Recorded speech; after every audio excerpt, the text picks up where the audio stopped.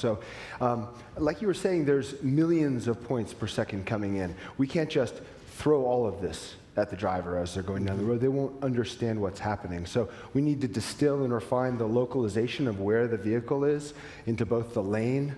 The Here HD maps help us draw these lanes perfectly.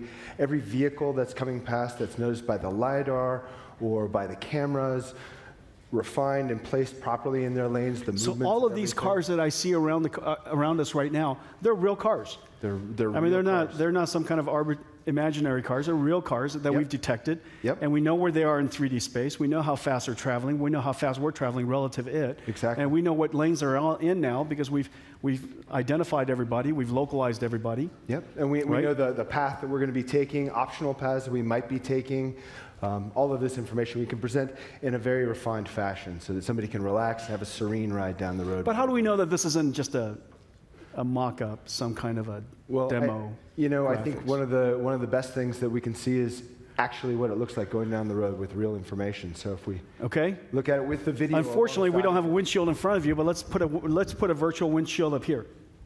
Yeah, so this is the actual information driving down 101 with the vehicles passing. All of this is being computed in real time. This is not a video down below. This is look at that, it just changed lanes. The car in front of me just changed lanes.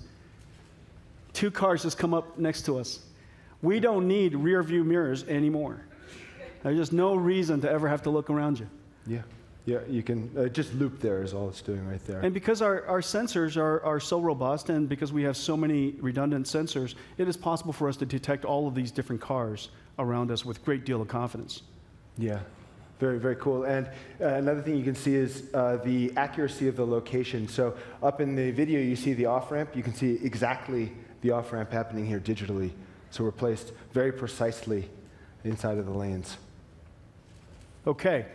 So Drive PX, doing all the sensor fusion, all the perception with deep learning, localization algorithms, path planning, essentially performing all of the computation on a supercomputer necessary for self-driving, sends the information to the Drive CX, which is now being displayed in real time so that the driver has great confidence that the car sees what they see, and the car is taking actions that are consistent with the path that they should take.